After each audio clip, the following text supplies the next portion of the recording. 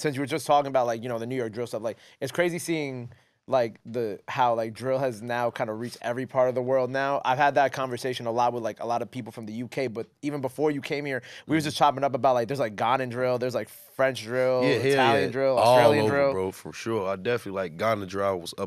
I was on that like when it kind of hit and shit be tripping me out, bro. It's just like the culture shit.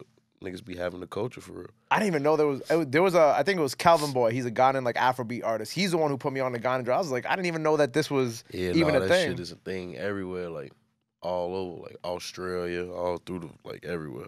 Shit be crazy. Is it weird for you kind of thinking about like, you know, 10 years ago and like how what was going on 10 years ago and the music that y'all was creating back then, obviously leading up to now too, has not only had an impact on the United States and like the music out here and artists out here, but like also like in Italy. Like I haven't gotten to talk to any of these guys from out there, but I'm sure if you ask them, your name will pop up in a lot of those convos as well. Probably so, man. But shit, I mean, it's surprising to me because we didn't think it was gonna even get this big. You feel what I'm saying? Like personally, like on a personal level, we probably thought as artists we might blow up, but just in like general, this whole genre of music was gonna turn into a big thing.